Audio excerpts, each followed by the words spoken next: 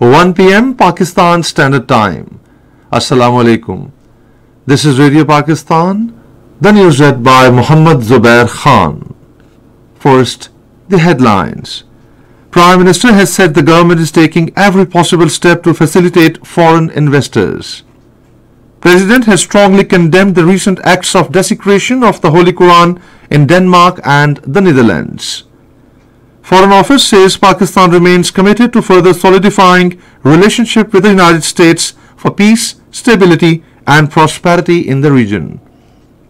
North Korea unveils new warheads showing an increase in the country's nuclear arsenal. And now the news in detail. Prime Minister Shehbaz Sharif says the government is taking every possible step to facilitate the foreign investors. He was talking to a delegation of Reko Mining Company headed by its Chief Executive Officer Mark Bristow, who called on him in Islamabad. The Prime Minister said Pakistan has immense investment opportunities in mining, information technology, energy, communication and infrastructure sectors. He said many areas of Pakistan, especially Balochistan, are rich in mineral resources and the government is working on priority basis for fully utilizing these natural resources. Shehbaz Sharif said the Reko project will be a game changer for Balochistan that will usher a new era of development in the province.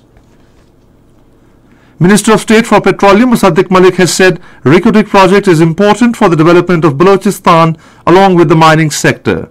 Talking to a delegation of Barrick Gold today, he was appreciative of the step to provide 70% jobs in the project to the local population. Chief Executive of Barrick Gold, Mark Bristow, said they are committed to the upgradation of infrastructure, including railways. He said their efforts will continue for development of the region. Prime Minister Shehbaz Sharif has expressed grief and sorrow over the death of Umrah pilgrims in a bus accident in Saudi Arabia. In a statement today, he commiserated with the bereaved families and prayed for the departed souls. According to Saudi authorities, at least 20 Umrah pilgrims were killed and 29 injured in a horrific bus crash in the southwest of the kingdom. President Dr. Arif Alvi has strongly condemned the recent acts of desecration of Holy Quran in Denmark and the Netherlands. In a statement today, he said these heinous acts have hurt the sentiments of Muslims all over the world.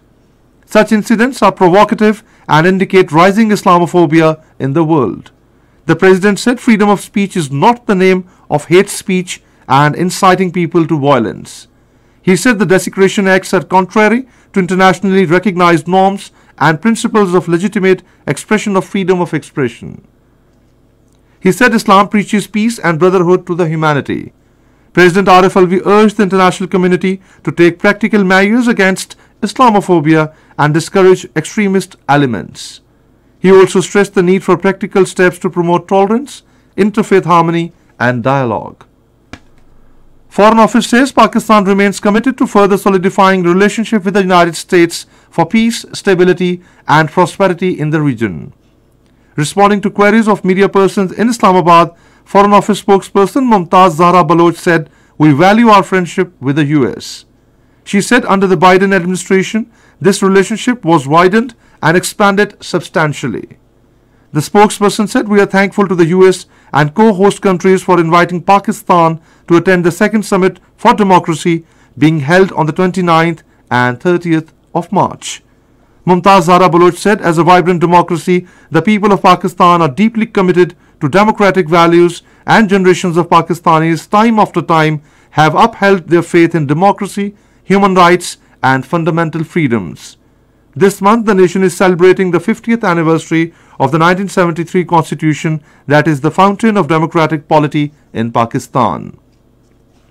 The spokesperson said the summit process is now at an advanced stage and therefore Pakistan would engage bilaterally with the United States and co-hosts of the summit to promote and strengthen democratic principles and values and work towards advancing human rights and the fight against corruption. North Korea unveils new warheads showing an increase in the country's nuclear arsenal. During a briefing in Pyongyang, North Korean leader Kim Jong-un directed to expand production of weapon-grade nuclear materials to build more powerful weapons. The briefing took place as country's military again tested a nuclear-capable underwater weapon system capable of radioactive tsunami to destroy enemies' warships and ports. And that is the end of the news. For more news and analysis, log on to our website radio.gov.pk and also watch live video streaming of our bulletins on the link facebook.com/Radio Pakistan News Official.